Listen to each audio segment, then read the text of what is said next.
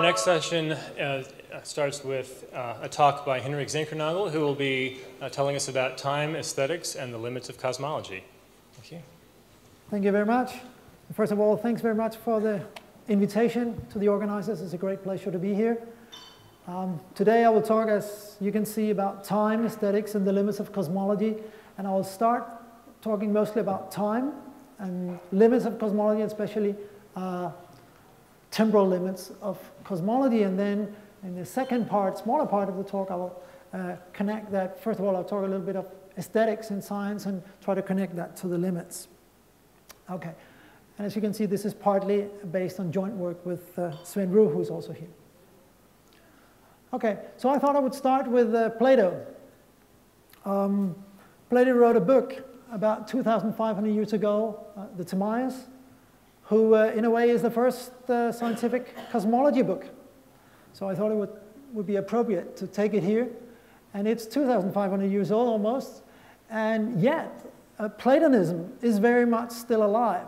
Platonism is the idea that we can grasp the essentials of the universe in terms of a few unchanging laws. And we have seen various examples also in this conference of people pursuing precisely that, finding a set of basic laws to describe the entire universe. And I brought a quote of Plato. We don't know if he looked like that, but he might have. Which is a bit complicated, so I have inserted a few explanations in between. Nevertheless, I'll try to read it with you and see what we can take out of it, because I think Plato is relevant, both for time and cosmology today, and also for the general cosmological scene of today. So here's the quote. It's in the Timaeus. The craftsman, or the demiurge, sought to make the universe eternal so far as might be. So he wanted to make the universe eternal. Now the nature of the ideal being, the world of ideas, was everlasting, but to bestow this attribute in its fullness upon a creature, the universe, was impossible. So the craftsman wants to create something, he wants to make it eternal, but he cannot because it's created. So he wants to do it something else. Wherefore he resolved to have a moving image of eternity, and when he set in order the heaven, he made this image eternal, but moving according to number, which is roughly revolutions of the sun or the planets, while eternity itself rests in unity. And this image of eternity we call time. So eternity rests in unity, in the one, and then time is number 1, 2, 3, 4, 5, 6, 7 rotations of the sky. The interesting point here about this quote, firstly, is that this idea of time as a moving image of eternity, it's regular, it's stable, so it's eternity, it's always coming back to the same. And if you read this quote in context with the rest of the dialogue, you will see that Plato is also suggesting that time is intimately related to order. Because Plato does not have a creatio ex nihilo. He does not have a creation from nothing, but rather a transition from a pre-cosmic disordered state with only chaotic motion. And that pre-cosmic state has no time in it. And so there's a whole scholarly debate among Plato specialists about whether what exactly Plato meant to say, whether he's consistent. I think one can make a fair case that it does make sense, that simply the pre-cosmic state is simply so disorganized that there is no evolution, there is nothing happening there, so there's, in this sense, no time. Anyway, that's not the important point. The important point here is we can deduce from this what I would like to call Plato's principle, which is no time without ordered motion. And the interesting thing, I think, is that this principle reemerges in modern relativistic cosmology. So now let's look at modern cosmology. Actually, this is a bit of an old picture, but I like it. So it's still there, even if the numbers are not quite right. So we are sitting there 14 billion years after and looking back, and we ask, what we know, that physics become more and more speculative the further we go back in time. But the question I want to ask here with Plato in mind is whether the time concept we used to go backwards with is still well defined in our backwards extrapolation. Now, in order to answer that, or to look at that, we will have to see on how cosmic time is defined.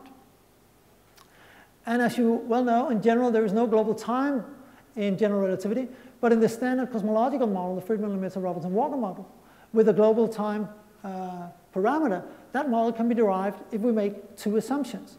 And I want to spell them out here because they're not always spelled out, both of them. Some books of cosmology, they do it. Other cosmology books, they don't. But I think it's worth doing it here.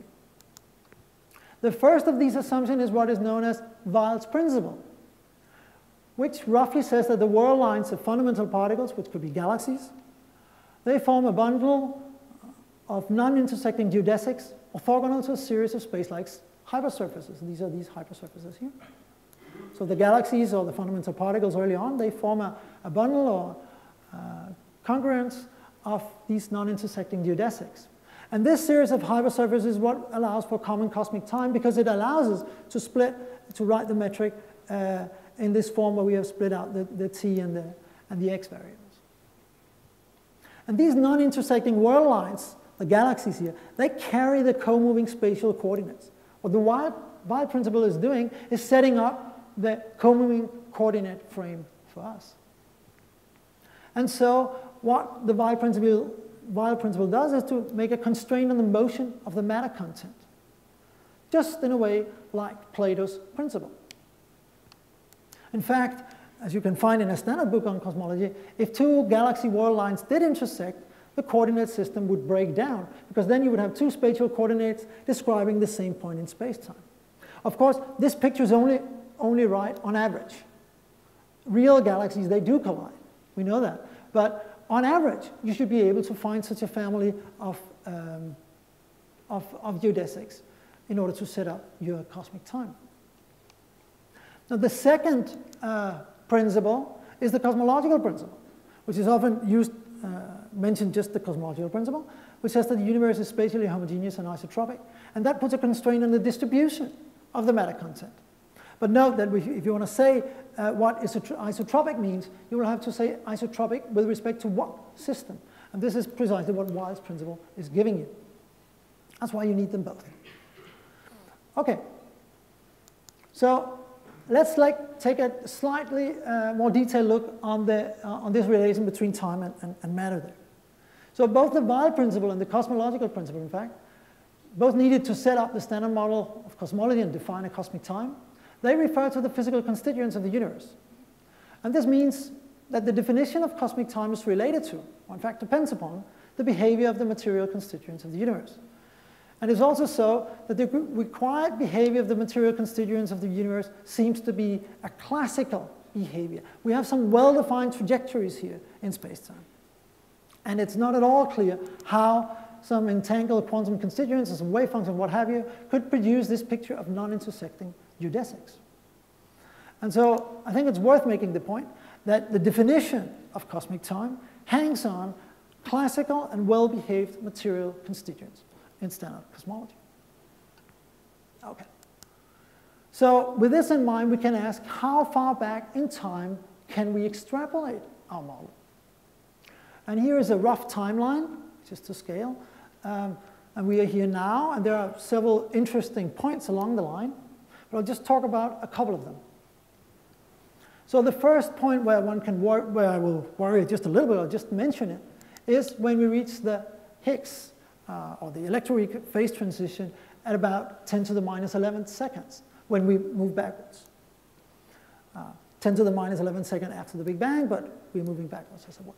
So before the electroweak phase transition, known physics becomes scale invariant, so one loses any handle or any non-speculative handle on how close we are to the singularity. We have no scales before this point, at least not if we stick to standard physics. There might, of course, be... Sorry? General relativity is not scale invariant. What's the scale in general relativity? Well, the Planck mass, Planck length. Is that general relativity the Planck mass?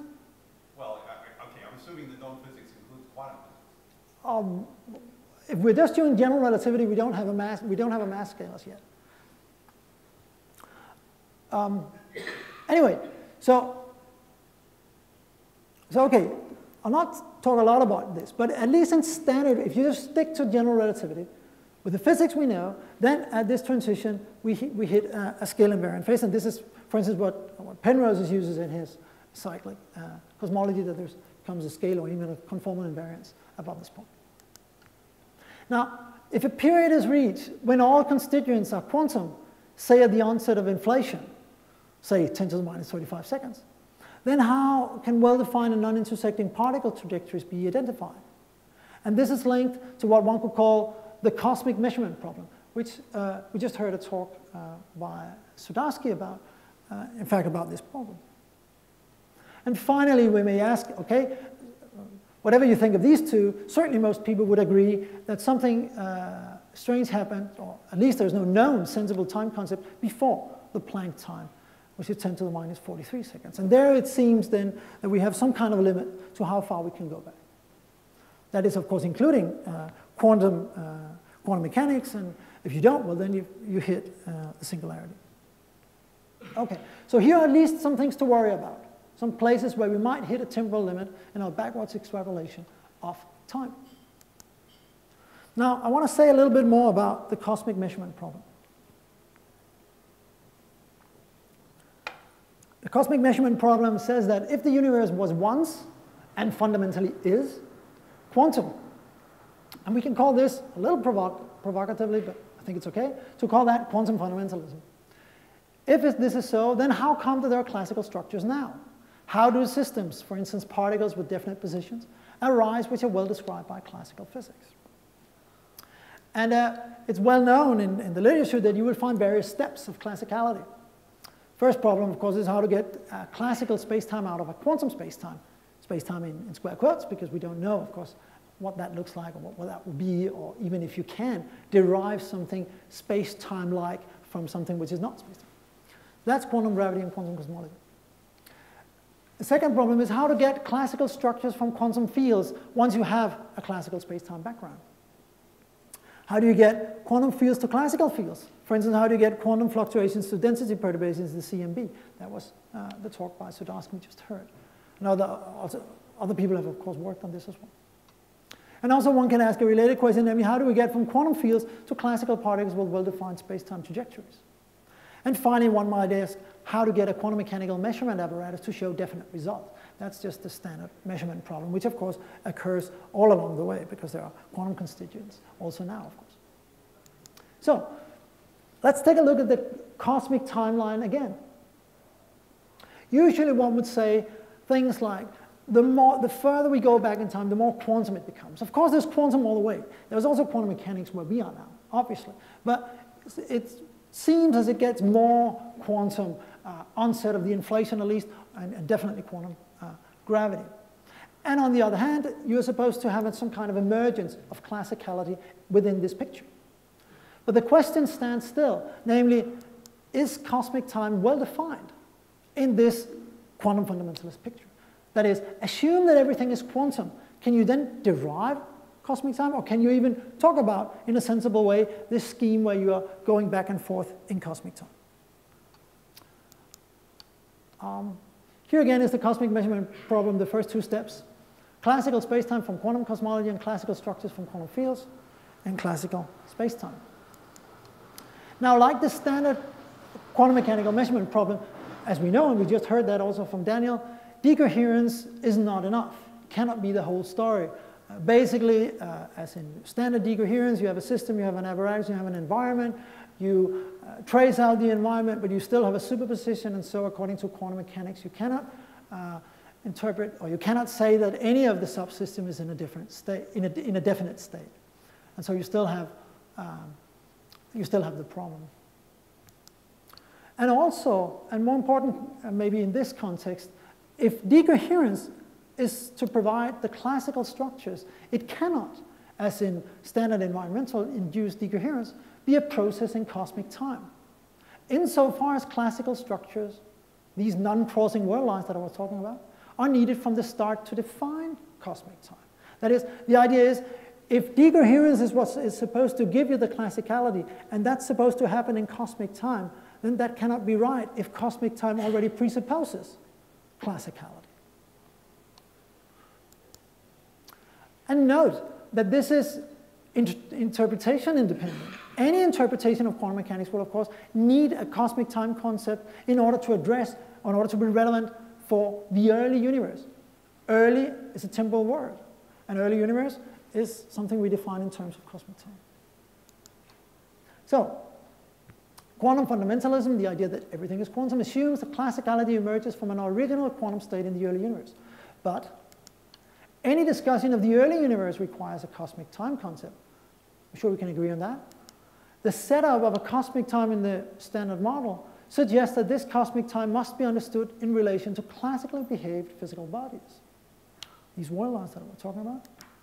And so it seems that there must be, throughout cosmic history, physical systems described along classical lines, in contrast to quantum fundamentalism.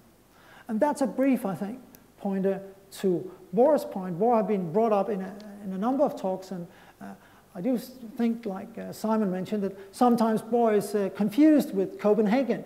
Copenhagen in the sense of observers observing, and since there are no observer in the early universe, then this cannot be right. Bohr did not say that. What he said was that you can describe everything quantum, but you cannot describe everything quantum at the same time. You will always have to have something which is not described quantum. The split between the two, you can shift it, but you don't need an observer. Anyway, this was not about Bohr. This was just a comment.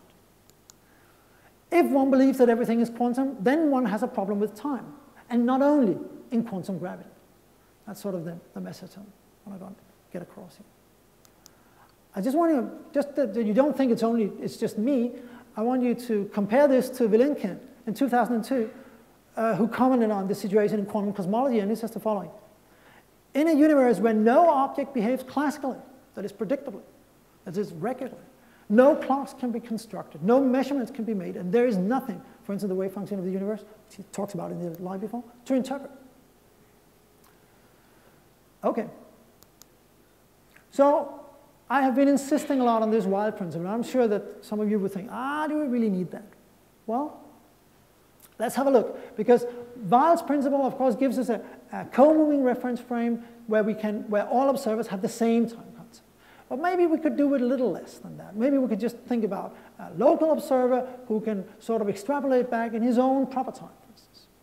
Wouldn't that be good enough to go further backwards in time? So the suggestion would be something like this.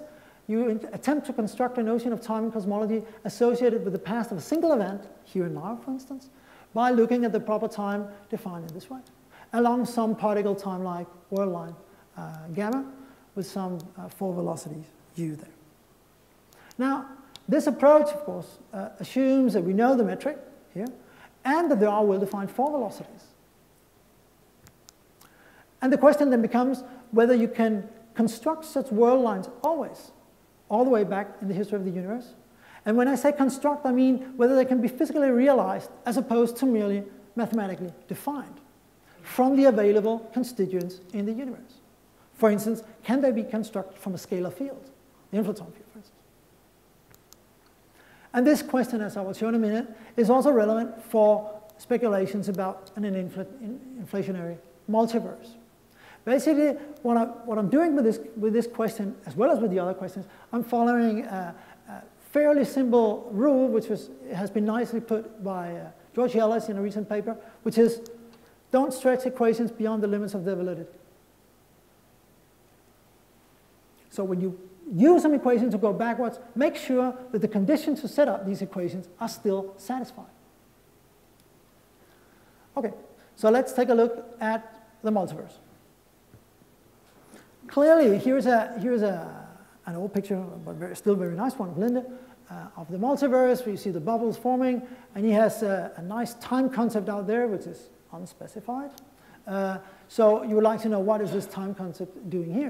Because as you can see, almost by inspection, there's clearly no Weil principle holding for the multiverse. They are crossing over these, if we take the blobs there as the world lines, and also these multiverses tend to be fractal, and you get all kinds funny effects. So there's not this nice regular behavior of the constituents in your spacetime. But the question was, could we not then use proper time to address the past of the onset of inflation, for instance?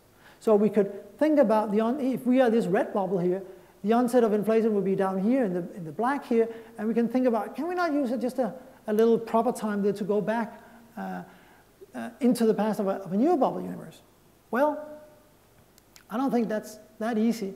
At the birth, as far as I understand, at the birth of a new bubble universe, the inflaton field is entirely dominated by Planck scale quantum fluctuations. That's what you read, for instance, in Linden in 2004 and many other places. It's fluctuating wildly.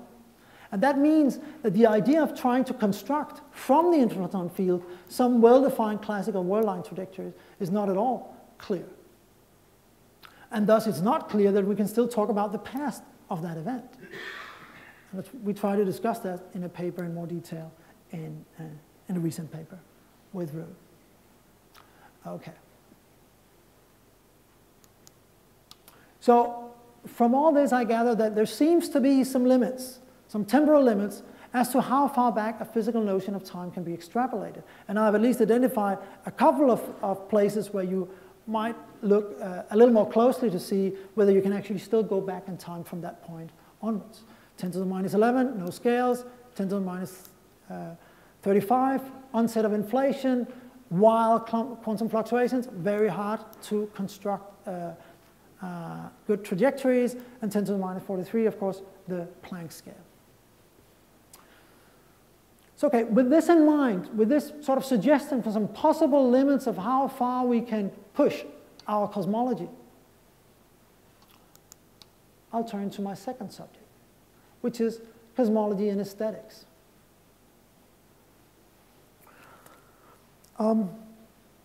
We already heard a little bit about it, though not much. Here's a picture of how the Greeks looked at the universe. So it's a very clean and nice picture. We are here in the middle, of course, and everything around in spheres. Of course, some of the models were more complicated, but this was a sort of a common simplified view of what was going on. And we heard from Jean-Philippe the other day that the word cosmos actually means, it can mean different things in Greek. It can mean order, but it can also mean adornment.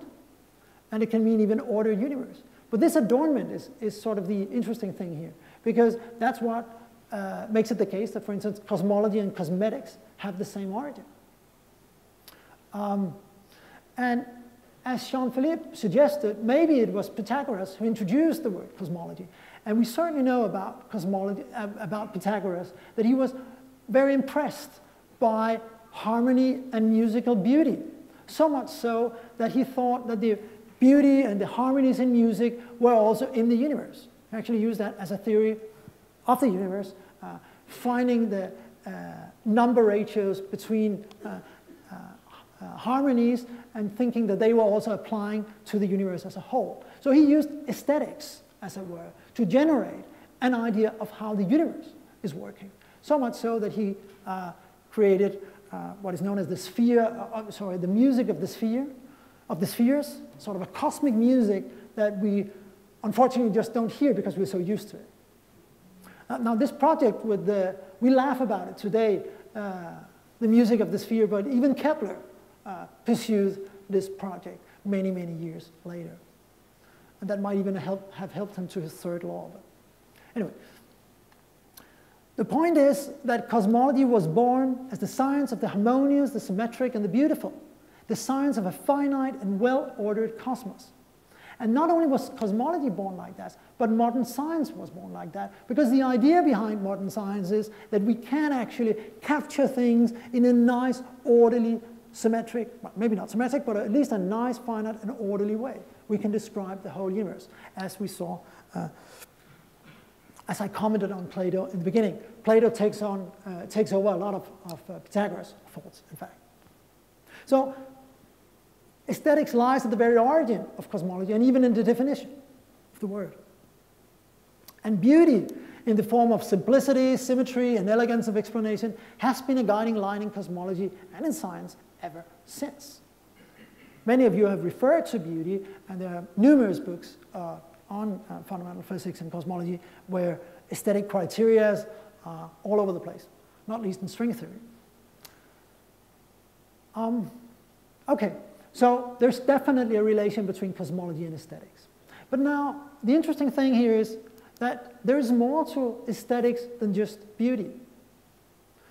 The aesthetics also includes what is known as the sublime, which relates, for instance, to what is overwhelming, or infinite, or even that which may be beyond rational understanding. And the key character which introduced that in cosmological thought was Giordano Bruno in the Renaissance. We know that Bruno is famous for the idea of the infinite universe, but Giordano Bruno is also the first in the Renaissance who insists that beauty is not something which can be captured in a formula. It's not just some symmetry requirements or some nice proportions or some harmonies or something like that. No, Bruno thought that beauty is a much more open concept, as it were. Much more subjective, in fact. At the same time, as I said, and as you know, Bruno was one of the first to contemplate the idea of an infinite universe, which is rather striking that the infinite universe comes in at the same time, and by the same man who also makes this shift in aesthetics. And I think actually that one can find more of these examples in the history of cosmology. And from that point on, cosmology is not only the science of the beautiful, but it's also the science of the sublime. The science in Bruno's idea, the science of uncountable island universes extended towards infinity. Okay, so everybody knows that Bruno was burned at stake in Rome in the year 1600. And often Bruno is taken up as sort of a martyr for science because he defended his infinite universe in spite of the church being anathema and all that. Bruno scholars are less certain on that story, and they would usually say things like, well, probably it was more because he sort of doubted the virginity of Mary and the divinity of Christ, which was probably much more problematic for Bruno than him insisting on the infinite universe. But what is interesting about Bruno is that what he's challenging is order, the idea of order, and especially as an aesthetical category. Until this point, most aesthetics has been within this order scheme, like finite, beautiful, nice, well-behaved, well-proportioned. Okay. So let me just give you an example of what the aesthetics of an infinite universe would be. And to that, let me just mention first an Englishman, Edmund Burke, who has one of the first discussions about the sublime. And he points out something very striking, namely that the ideas of eternity and infinity are among the most affecting we have. Among the most affecting we have. And yet, perhaps there's nothing of which we really understand so little as of infinity and eternity. This was taken up by Kant and many others. Other people also discussed it. But the interesting thing is that, of course, many other people have said things very similar. David Hilbert, for instance, has stated something very similar to this. And so, if Burke is right, then no wonder that the multiverse idea is so attractive to many modern-day cosmologists. Of course, I'm not saying by any means that we only have aesthetics as a criterion. Of course not. That's not the point. But aesthetics is about what moves us to do certain things and what moves us to pursue certain ideas. Anyway, I think it's interesting to note that an infinite universe is not automatically aesthetically attractive, a point which has been made by Bersinelli. If the spatial infinite, for instance, is merely an indefinite repetition of what is already known, it might well stop to surprise us. And even a multiverse in which everything that can happen always happens may be boring in the end. Bersinelli, nothing really happens in a world where everything always goes on infinitely often. It seems that spatial infinity, in order to be perceived as a fascinating concept, has to maintain some kind of element of selected variety and genuine surprise. All of this just to say that it's not just because it's infinite then something is attractive. Of course not. And of course also, again, there are other criteria we have, far stronger in order to decide whether something is right or not. Okay. So you might think at this point, okay, so I have given you a few historical examples, talked a little bit about Berg and these people. Is this just a historical curiosity? Does aesthetics really matter? I think it does. Well, let's start with Plato. Here's what he says in one of his dialogues, not the Timaeus, but the Symposium. Only in the contemplation of beauty is human life worth living. A rather strong statement. But nevertheless, something which he's not the only one who has said. And perhaps we could add that for Plato, the most beautiful of all creatures was the universe itself. And so if you're a cosmologist, you should be on the safe side. And Plato's point still resonates among scientists. Here's just one example, but there are many others. And now to go a little bit outside of cosmology, here is Rachel Carson, marine biologist and ecologist, who said, those who dwell as scientists or laymen among the beauties and mysteries of the earth, we could suppose say the universe as well, are never alone or weary of life, which is basically also Plato's point, but now with both beauties and mysteries involved. Plato had beauty in this category of the well-ordered. And perhaps you will excuse me that I now make a slight detour also to popular culture and try to bring, in order to try to bring home the point about why aesthetics matter. From the film Dead Poets Society, starring the late Robin Williams, there's a scene in the film where he is explaining to his students of poetry why it's worth studying poetry, why it's worth reading poetry. And this is what he says. We don't read and write poetry because it's cute. We read and write poetry because we're members of the human race. And the human race is filled with passion. And medicine, law, business, engineering, these are all noble pursuits and necessary to sustain life. But poetry, beauty, romance, and love, these are what we stay alive for. I think we can easily, and I don't think Mr. Keating would have objected, if we were to extend the reference to poetry also to the poetic and the mysterious aspects of science. And the point I'm trying to make is that we don't just do science in order to make a living. Certainly we do that, but we also do it because we're moved by something. And of course, many of you are using these kind of ideas in popularization, but I think the film Dead Poets Society makes clear that it's also a very good strategy in educational contexts about stressing these aesthetic aspects. So I do think that aesthetics matter. So let me try to mention why the idea of not having a complete theory. We've heard at various points in this conference about the search for complete or final theory. Don Page and others have sort of mentioned that as a goal. So I want to give you a quote of Niels Bohr, and it's a very long quote, so I'll only give you the last part of the quote, but I will tell you what the rest of the quote is about. It's in 1928, Bohr's talking to his students' friends in a sort of an anniversary, and he's saying in 1928, just after quantum mechanics have been formulated, that at this stage at least, it is as our thoughts, there's some kind of infinite wall in front of it, or in front of us.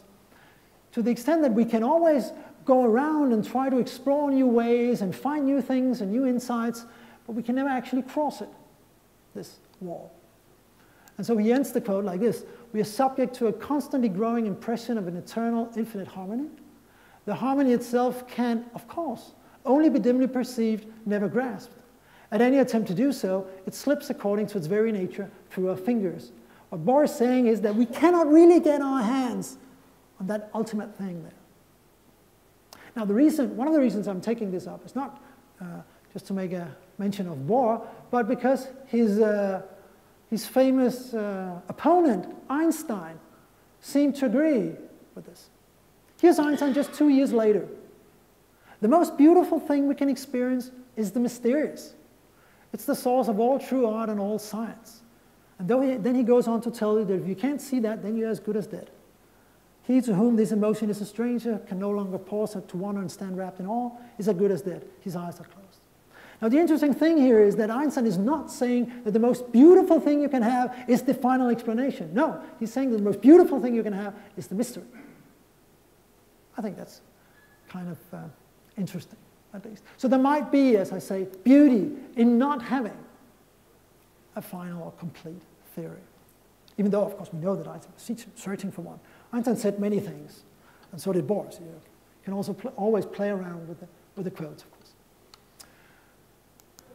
Okay, so I've reached my end, and I think that's what I should. So here's a very brief summary and a conclusion where I'll try to link the 2 parts. So first I was trying to say that whether there could be a temporal limit to cosmology. Well, before the electroweak phase transition, known physics becomes scale invariant, and then we lose all handle on how close we are to the singularity.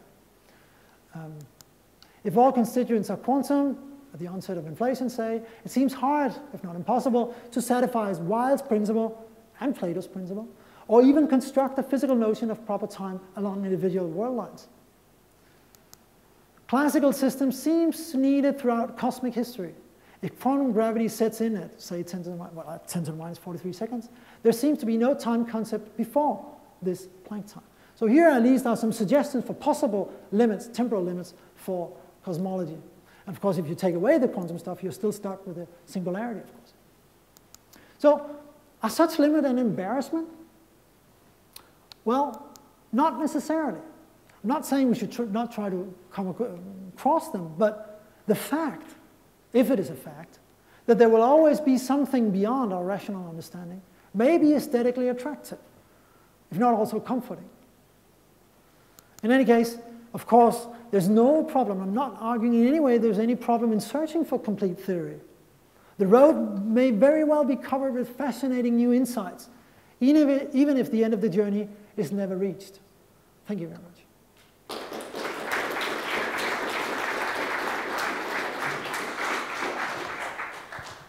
Thank you, Henrik, for a very timely talk. Perhaps there are questions?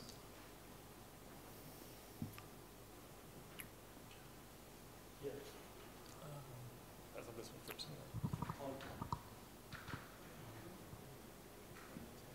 I was pointing to Tim, sorry. Ofer Lahav, there is a point which I think has not been discussed seriously yet at this meeting, that the universe has actually experienced 2 phases of acceleration, namely inflation and the late time dark energy. Mm-hmm. You know, we can just take it as, well, that's what happened, or look for something deeper. I just wonder from your perspective or of aesthetic, simplicity, or lack of, what you're thinking about this. No, I don't think I have any particular aesthetic about to say about a possible second phase of the expansion. I don't think so. I mean, there was once the struggle to find some kind of symmetry principle, some kind of grand symmetry principle which would crush all, which would set the cosmological constant to 0, but that's sort of a strange thing to do nowadays because of the discovery of the expansion. So there was certainly aesthetics in this search for finding a zero vacuum, a zero cosmological constant. Tim Maudlin. So in your discussion of time, you went through 2 phases. The first was talking about wanting a global time, meaning a unique global time function that presumably had some nice, pretty properties, maybe easy to write down the equations in terms of. And one's immediate thought is, well, that would be nice in the actual universe where none of these symmetries are exact. It's not in the cards. We can live without it. And so then you went to the second idea, which seems more natural, the fundamental temporal structures given by the proper time along trajectories. Mm-hmm. And then you said, well, I want not just for there to be these trajectories, but to be able to construct them. I want the physics of matter to be of the right kind to actually occupy. Mm-hmm. is what I understood when you.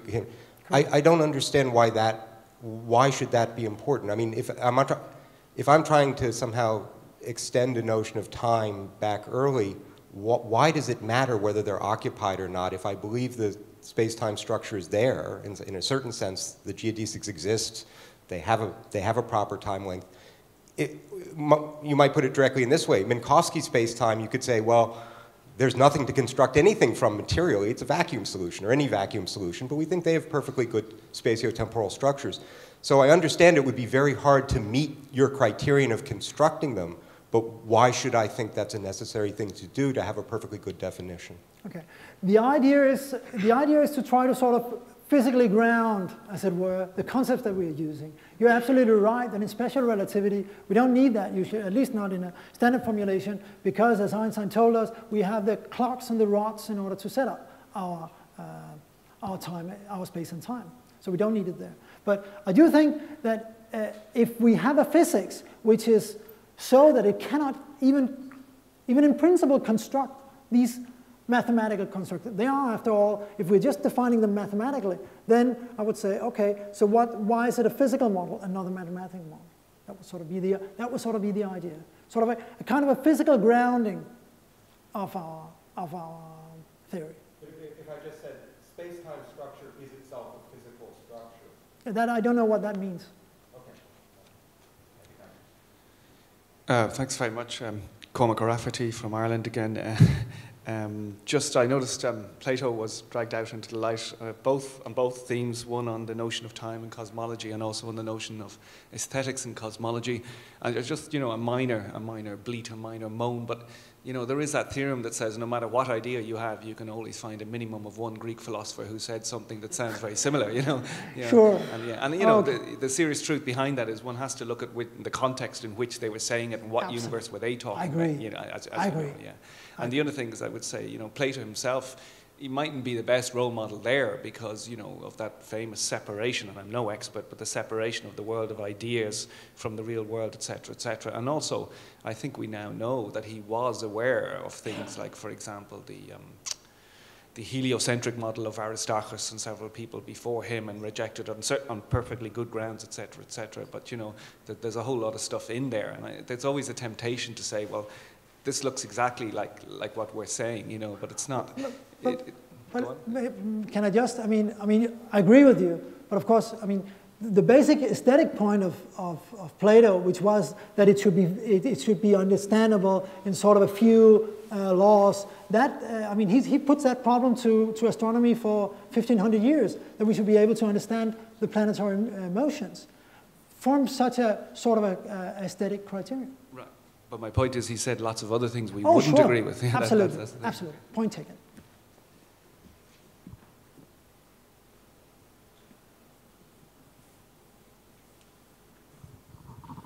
Simon Saunders, I think Tim more or less said what I wanted to say, but perhaps I'll just back it up. It's a comment, really, that for those of us who are fairly relaxed about space-time structure without an operational notion of time in terms of clocks and so forth, could you not put a place in there for the disappearance of light cone structure? Because that seems more the point at which there's a real problem with time. And look, related to that, we talked about the Weyl principle. But surely the microwave background offers a much better candidate for defining a cosmic time than does intersections of galaxies and so forth. But not that far back. No, quite. It goes back to the last, the last disassociation period, absolutely. And prior to that, yes, it's problematic, but at least we have light cone structure, but go back sufficiently far and we lose even light cone structure. That ought to be on your line, your timeline, I think. The CMB? No, when we lose light cone structure, right, which is in some quantum gravity regime or other. Yeah. Okay, sure.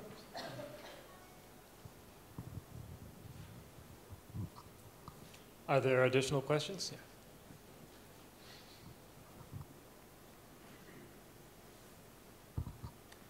Thank you for the talk.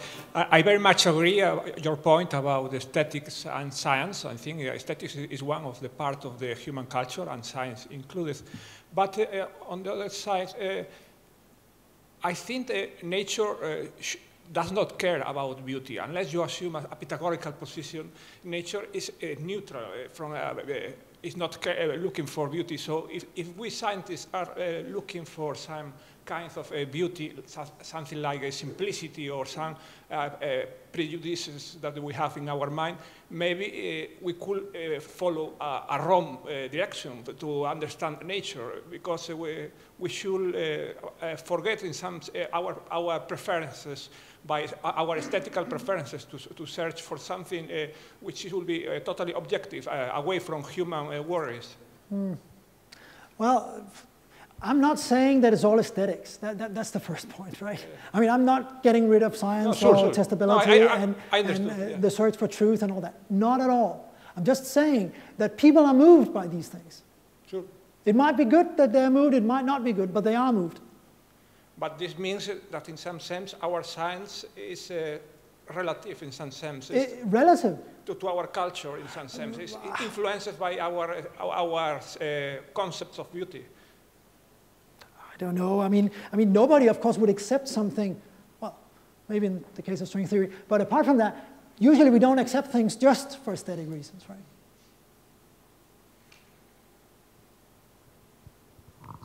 We'll have to, well, we have time for one more question. It's 45 here. I just want to comment, since you mentioned the difficulty of thinking about time, in that that one of the big approaches trying to build a quantum theory of gravity, which is loop quantum gravity, is entirely constructed under the assumption that the fundamental theory doesn't need a time or continuous time, a unique time, in fact time at all structure, nor a space structure to emerge, to be defined. So the theory might work but not work, team modeling might not be very happy, but the branch of physics is trying to build a quantum theory of gravity in a way which space and time effectively emerge only in some approximation, in some limit, in some configuration, which of course covers much of the universe that we know. But the idea is that you can do physics even sort of near the center of a black hole, where matter actually falls, something should happen, or near the Big Bang, where perhaps, we don't know, space and time might not be good concept to describe what goes on. Mm-hmm. Absolutely, and it's of course great that people are trying that. I think there's a distinction between the black holes and the early universe, because at least in the black hole setting, you do have sort of an object which is somewhere in a sort of a more classical context, and you look at some quantum effects at some smaller level. Right? That's not so clear that you can do that in the early universe. That there's sort of a classical, not a classical observer, but some kind of classical system around it. That's not so clear that you can find that in the early universe. We'll have to draw this to a close. Let's thank our speaker again. Thank you.